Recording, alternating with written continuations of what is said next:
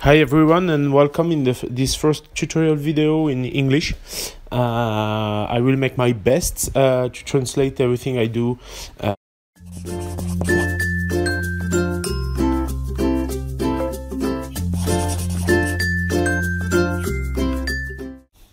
When I start to work on this tentacle, I decided to add some magnets on the base to have something more easy to paint.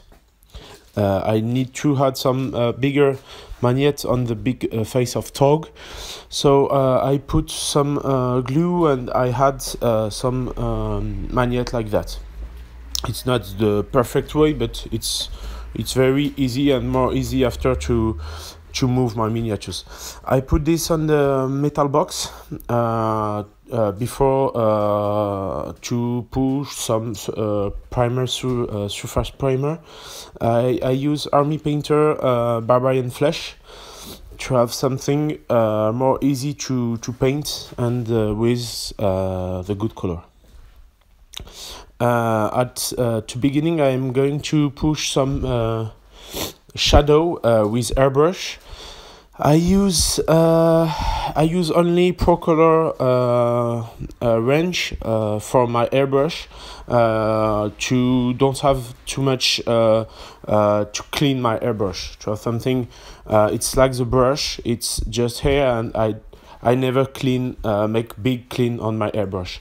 So I push some dark color, dark sea blue, and I make sure that I not try to make it just in one step. I make that in different steps, and more I push my color, and more this color is strong. It's like filter. And more I paint and less I touch surfaces, so it's going to create degradé directly on the with the same color.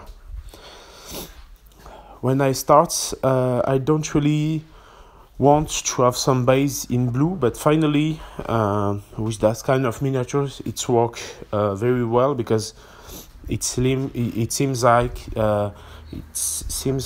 it's going from the sea. So as I explained, I put it's look like a layer with airbrush.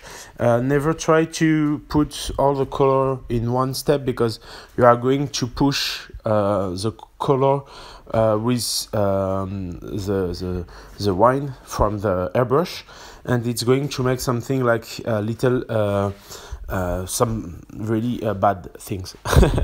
So don't try to push too much color in just one step, and be sure to make some layer, and to and be sure that when you make one more step, it's going to be the first one is wet, totally wet.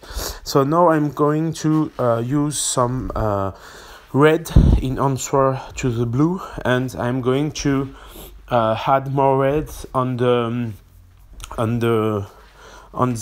last part of the miniatures, in order to have something very it's to be sure that it seems like a beast. I'm going to put more and more red on in the hand of my tentacle, and every small part from all the miniatures.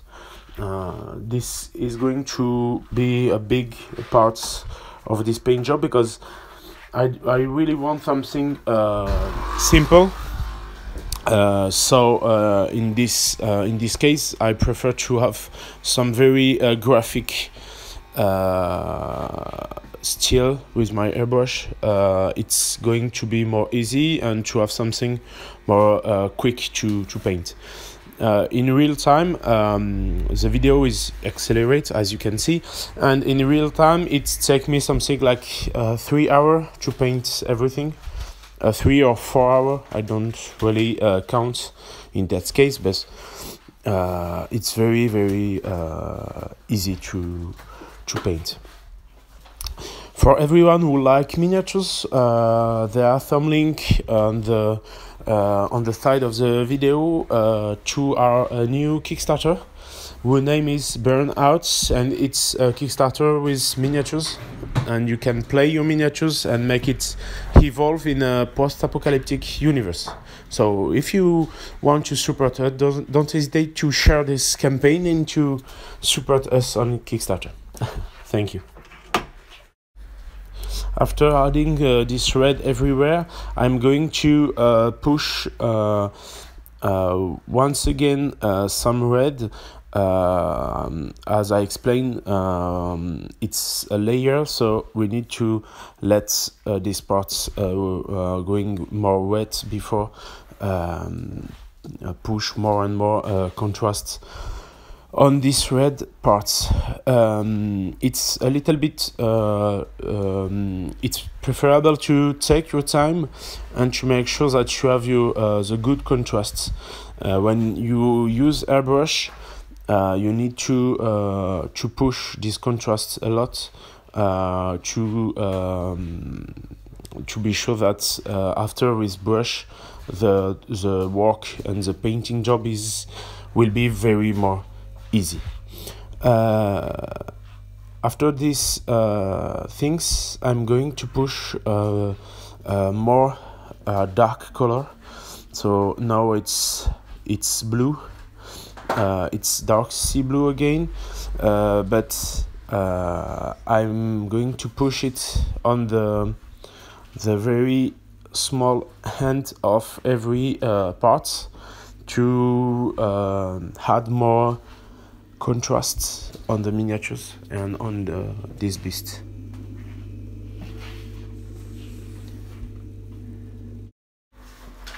More I progress in this paint job, more I had some dark color. So as you can see, it's completely black. Take care about the black from Pro Color, because it's very good, but it's very heavy. So if you are going to paint some part in black, take care about that. As you can see, it's very important to just push a little bit of paint, and time by time going to add more and more paint to be sure that the effect is the good one. As you can see, I always had some black around the base to contrast more the different color. As you can see, the work on the progress on the miniatures is very quickly, because it's just one only kind of texture. It's only some kind of flesh, so it's more easy with airbrush when we are in that case. Now I'm going to come with some flesh color, a little bit more desaturated. I don't know if it's a good word, but I think you will understand. And I focus on the point of light. I take care about that, because if I work too much with airbrush and I touch too much large surfaces, I will have something very flat, and I need something very it seems more deep. So I focus a lot on one point of light, and step by step I add more and more light only on some little parts. As you can see, it takes more time to work and to paint the big face of the monster, because there are more large surfaces. So don't hesitate to always move with airbrush, because if you stay a little bit too long, the pressure of the airbrush will push more and more paint, and that's not a good point. I check every time. As you can see, the hand who have the airbrush make some movement, and the hand who have the miniatures make it turn to always reach a new face and a new part. That's something it can seems easy, but it's very important to understand that to have the more efficient and the more efficacy when you use airbrush.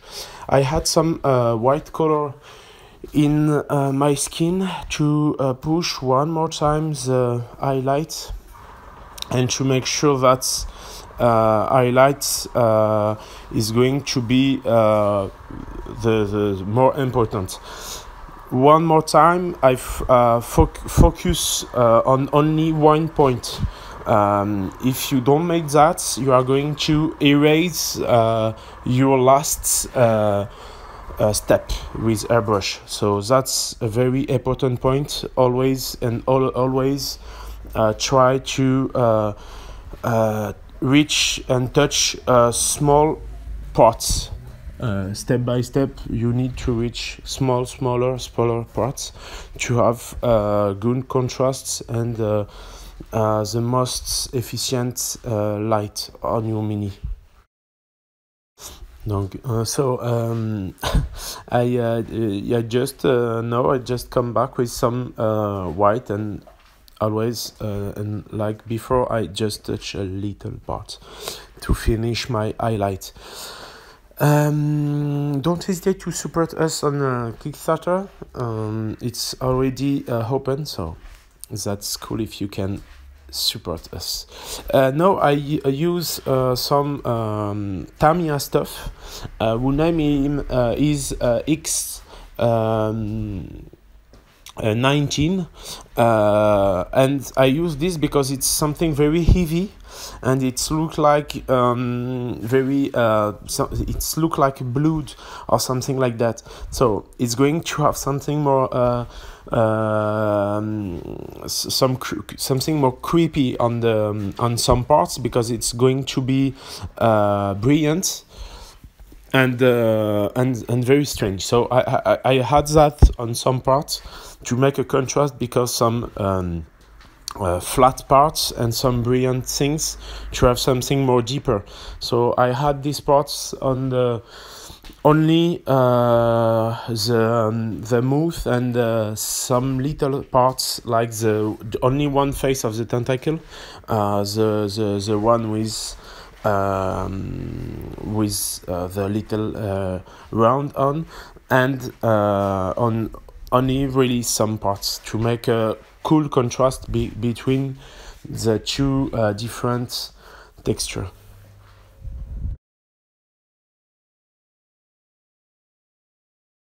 I had this this little texture on the upside of the miniatures.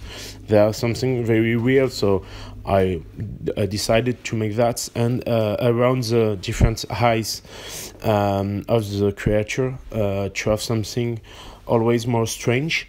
I put some black color in the eyes, and after I will come back with a something mixed between black and this materials, as you can see. That's going to have something more heavy and brilliant on the ends of every little parts, and in the eyes to have something very different and very cool.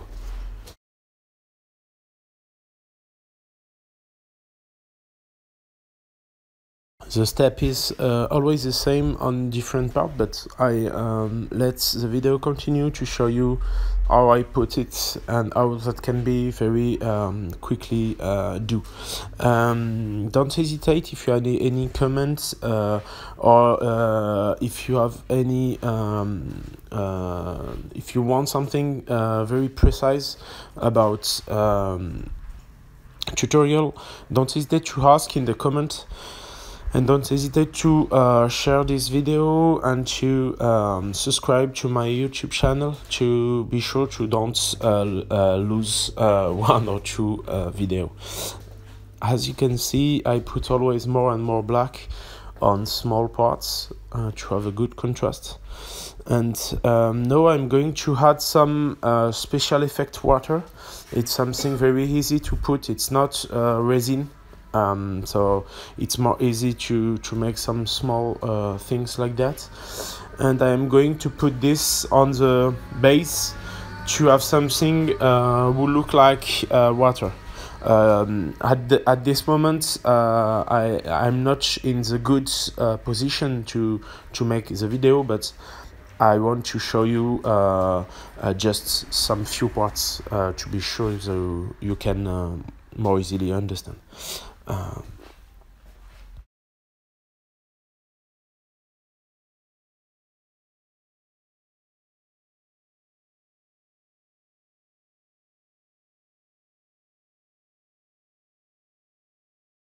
Just to finish, I had one more time a little bit black on some parts to be sure that everything is very black on the haze and on some end of parts. And here is the result. So I hope you like the video. Don't hesitate to support us on Kickstarter.